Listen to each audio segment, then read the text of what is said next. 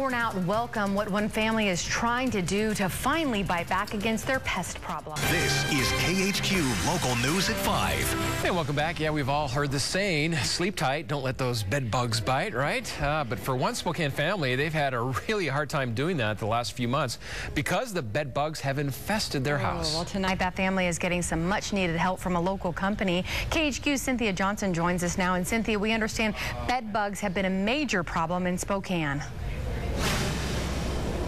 Dan and Steph, Point Pest Control is the company that helped out the family in this home right here behind me. And as you can see, they're still here on scene, just finishing up their services. They say that they usually do between 30 and 40 bed bug appointments every single year, but this year they did 300. So clearly a problem that's growing in Spokane and a problem that this family is hoping will be resolved tonight.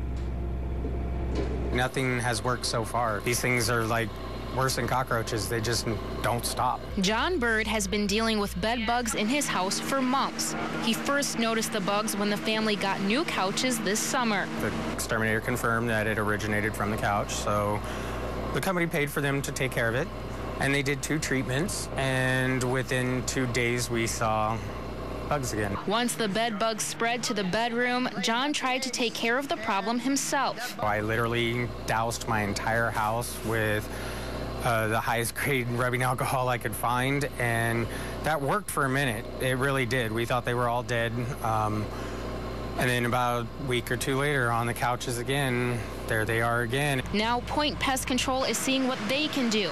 Heaters are set to 133 degrees to kill the bugs before the problem gets worse. A gravid female could lay 5 to 10 eggs a day, but that's hundreds of bed bugs laying, hundreds of eggs all day. It's a service that would cost $4,000, but John Bird won't have to pay 1 penny.